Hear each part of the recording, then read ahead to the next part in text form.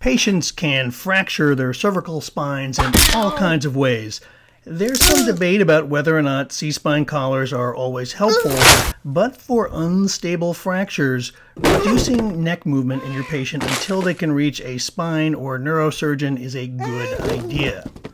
This can be particularly difficult in demented or agitated patients who can't or won't stay still, and who inevitably freak out and start whipping their head around whenever you try and put a collar on.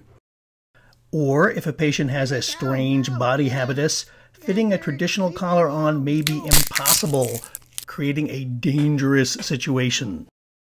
So here's how you immobilize a C-spine using plain old orthopedic fiberglass splinting material.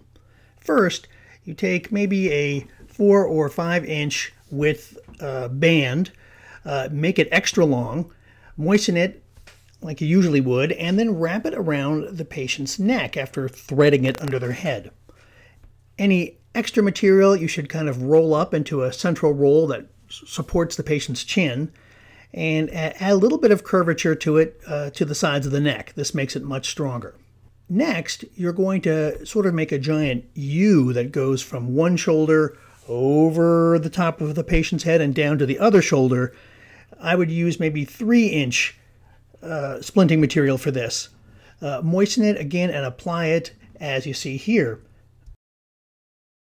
Next, you want to wrap up the whole apparatus with an ACE wrap while it hardens up, making sure that the patient can still breathe and talk. I do not have an assistant here, so of course normally you would have another person helping to control the patient's head while you tidy things up. Once you're finished, you'll have a rigid circular collar that prevents anterior and posterior movement of the head and C-spine, and you'll also have the U-shape, which will prevent lateral flexion of the C-spine in either direction. Is this perfect? No.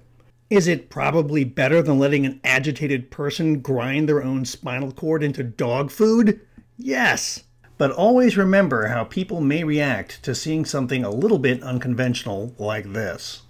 I am a very important administrator. How dare you do something that is not already written down in our guidelines? Protect yourself by writing a brief note in the chart that explains your actions. Something like this.